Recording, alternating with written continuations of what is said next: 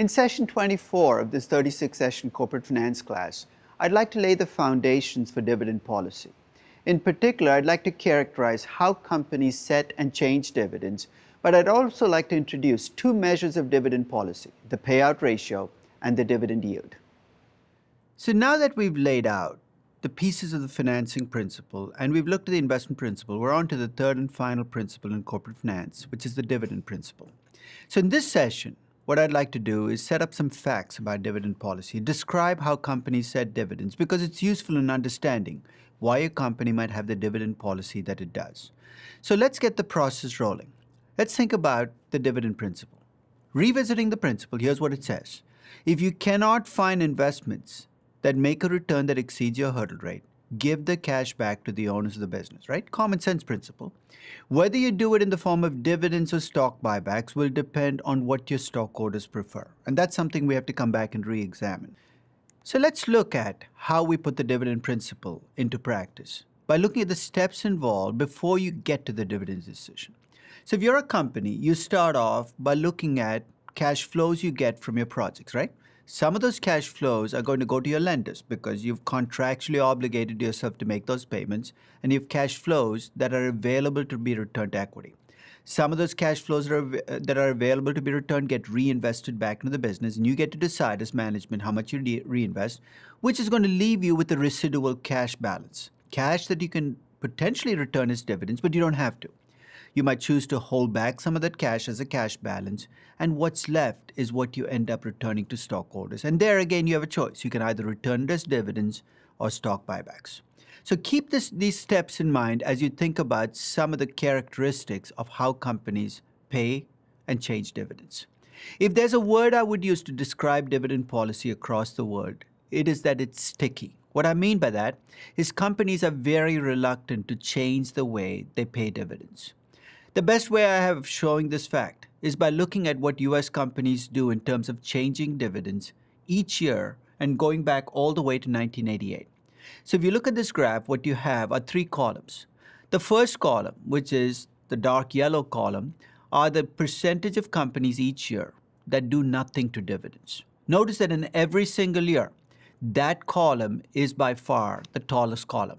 Most companies in most years pay exactly what they did in the previous year in dividends. That's what I mean by sticky. So most companies are reluctant to change dividends. In the US and Europe, companies tend to be sticky about dollar dividends or euro dividends, about absolute dividends. In Latin America, they tend to be sticky about dividend payout ratios. Payout ratios being the percentage of earnings you pay in dividends. So in Latin America, companies will pay out 30% of their earnings as dividends and try to stick as close as they can to that number. One more aspect of this graph that I want to draw your attention to before we move on. It is true that in every year that we look at this data, more companies do nothing to dividends and either increase them or decrease them.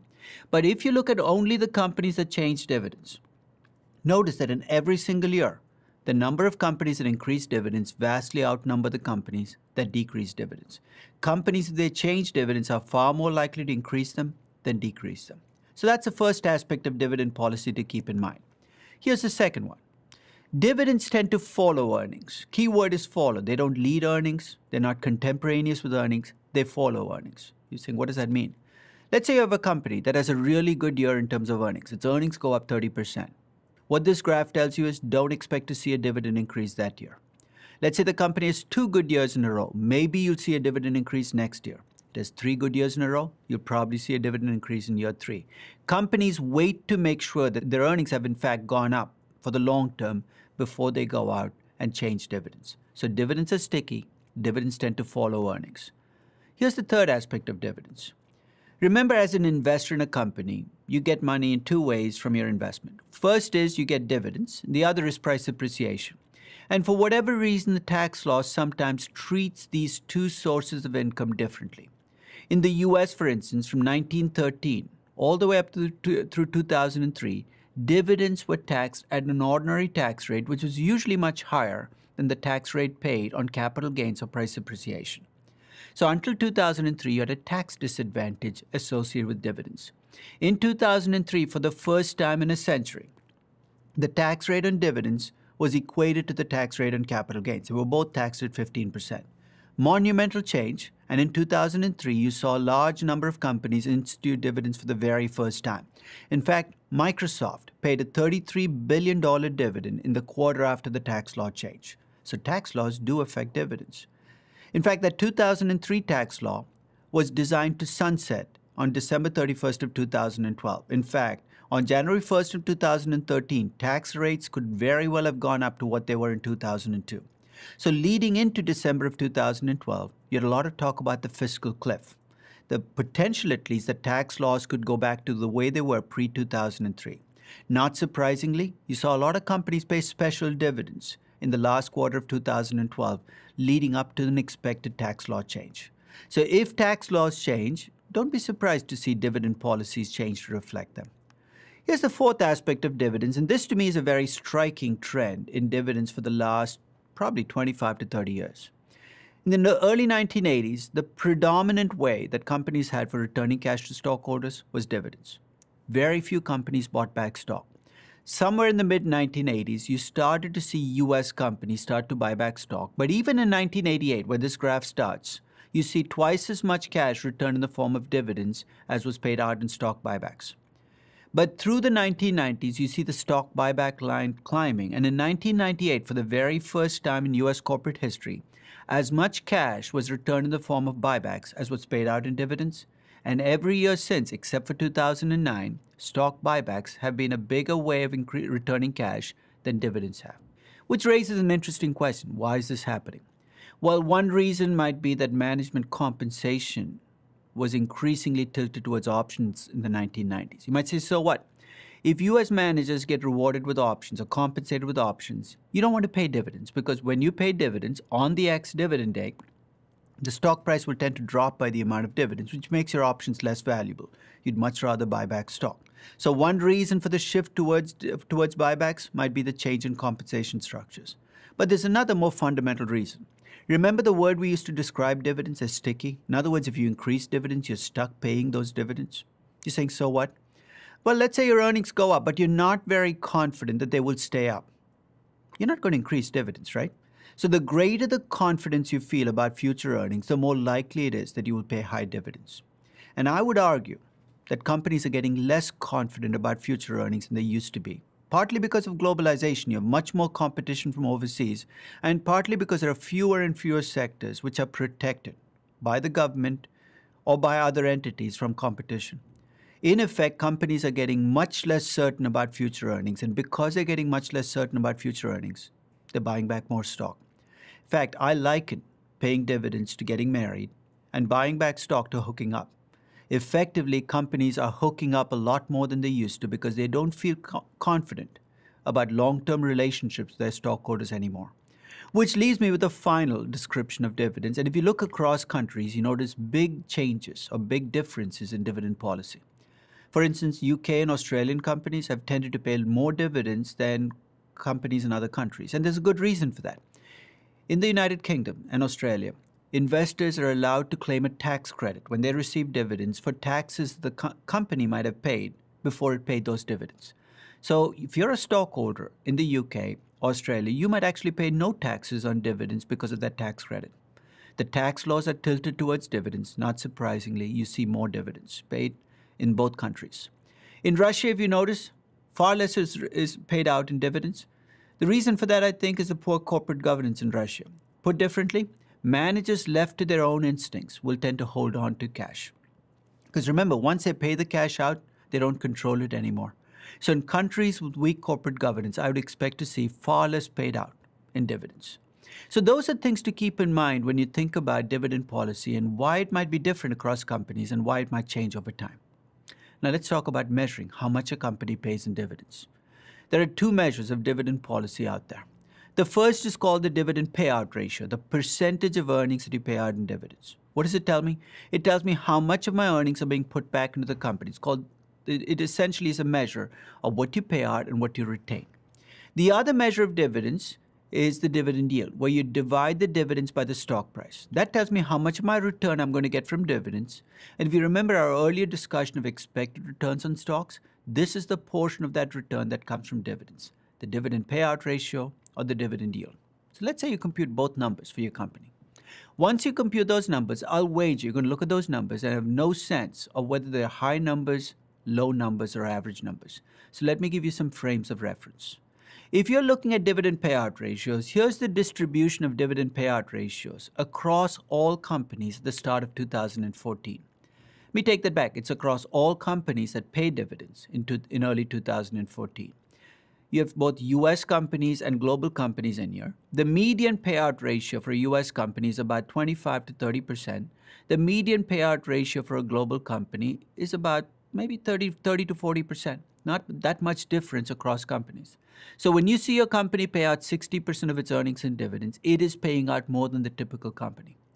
Notice there are a few companies that pay out more than 100% of their earnings in dividends. They're not necessarily irrational. They might be companies having a bad year. They might be companies partially liquidating themselves over time. Or they might be companies where the cash flows are much greater than the earnings. So don't be surprised to see payout ratios that look odd in any given year. Now notice how I characterize this graph. I said this is the distribution of payout ratios of companies that pay out dividends. The reason I emphasize that is last year in 2013, out of the 7,800 companies I have in my US data sample, 4,500 paid no dividends. The median payout ratio across all US companies is actually 0%. The typical US company actually does not pay dividends. That's why it's useful to separate your sample into dividend-paying companies and non-dividend paying companies. Now let's look at the dividend yield. The median dividend yield for a US company now is about 2%. That's down from about 3.5% to 4% maybe 30 years ago. That reflects the shifting of US companies increasingly from paying dividends to stock buybacks. What it also tells you is if you invest money in stocks, don't expect to make the bulk of your returns from dividends, even though there are a few stocks out there with dividend yields of 4, 5, or 6%. Most stocks, if you make money, you're going to make it off price appreciation, not off dividends. So to close the process, let me look at the life cycle. Remember, we used this to make a judgment about how much companies should borrow. I can use the life cycle to make a judgment of how much companies should pay out in dividends. So let's look across the life cycle. If you're a young growth company or a startup, how much should I expect you to pay in dividends? Well, I would expect no dividends. And there's a simple reason for that. Early in the process, you're losing money. If you're losing money, you have no business paying dividends. Later in the growth process, you're making money, but every dollar you make is going to go back into the business to create future growth. You should still not be paying dividends. As you mature as a company, your earnings continue to grow, but your reinvestment needs fall off. Remember, that's when your debt capacity opens up. That's exactly when your capacity to return cash also opens up. And just as you will fight borrowing money, you will tend to fight paying out dividends, which means that when growth companies start to mature, you should start to see cash balances balloon out, as they did in Apple or Google or other tech companies when you saw their growth rates start to level off. Once they become mature companies, they should return even more in dividends. And if you're a declining company, you're actually partially liquidating yourself over time, I should expect to see dividends that actually vastly exceed your earnings, because over time you want to make yourself smaller. So you tell me where you are in this life cycle. I can make a judgment on what kind of dividend policy I would expect you to have. Now, looking across across companies, you see some backing for this life cycle concept, because what I've done in this graph is broken down companies based upon their expected growth in the future. And I get the expected growth rates by looking at analyst projections of growth, and then I look at what percentage of earnings companies within each growth class tend to pay out as dividends, either as a payout ratio, as a dividend yield. No surprises here. The higher the growth rate of a company, expected growth, the lower the payout ratio and dividend yield tend to be. So as companies' growth prospects improve, you should expect these companies to pay out less in dividends, buy back less in stock, and in general return less cash to their stockholders. So as a closing table, let's look across the 5 companies, the public companies we have in our sample. In this table, I've shown you what the dividend yield and payout ratios are for each of these companies in 2013. And there are a couple of numbers that jump out at you, right? Vale and Deutsche Bank seem to be returning more than their earnings as dividends. But before you freak out, take a look at the average yield and payout ratio across the last 5 years, because I think that's a much better number to focus on. Vale's average payout ratio, looking across the 5 years, is only 37%. You're saying, how do you explain 2013? Remember, 2013 was not a very good year for commodity prices, the earnings went down. But if you're a commodity company, you don't base your dividends on what happened during a particular year. You base it on what you can afford to pay out during a normal year. So what I'm effectively arguing for in this particular table is take a look at the dividend yield and payout ratio of whatever company you're assessing, but also look at what that number looks like over time, because that might be a better number to focus on than any individual year's dividend yield or payout ratio. It's a good place to start assessing dividends, and we'll come back to make much more serious assessments of how much a company should return in the next few sessions. Thank you very much for listening.